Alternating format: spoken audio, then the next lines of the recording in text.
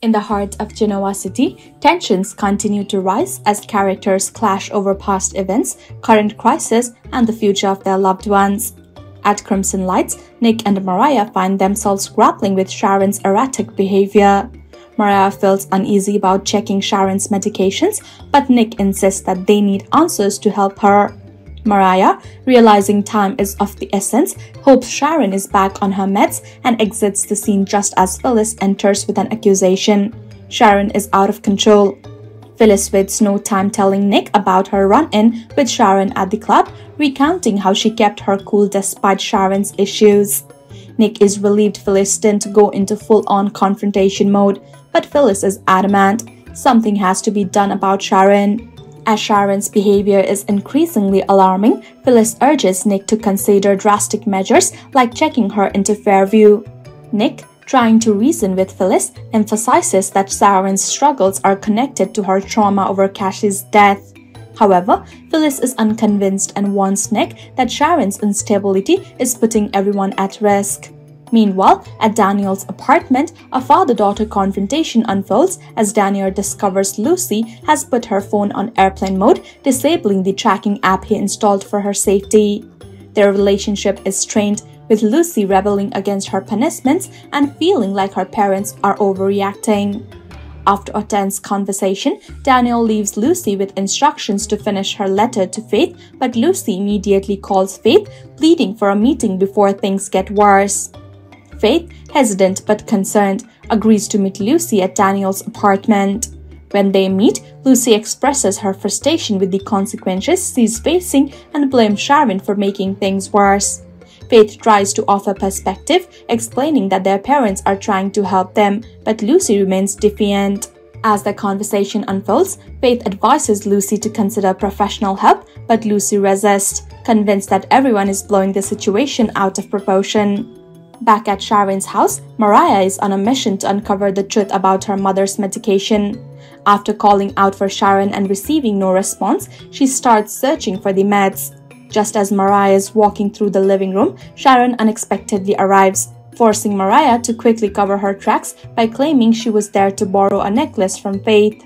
Sharon's tense behavior doesn't go unnoticed, but when she steps into the kitchen, Mariah seizes the opportunity to check Sharon's purse, only to find a bottle of ibuprofen. Sharon returns to the living room, apologizing for her earlier outburst.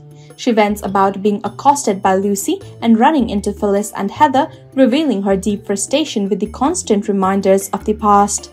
After a brief exchange, Sharon dismisses Mariah, leaving her daughter more worried than ever. As Sharon lies down to rest, her dreams take a dark and emotional turn. She envisions Nick kissing her awake, with Cassie miraculously reappearing, all grown up. In this surreal fantasy, Sharon is briefly reunited with the family she lost, but the dream takes a chilling twist when the memory of Daniel Romaloti's tragic death surfaces.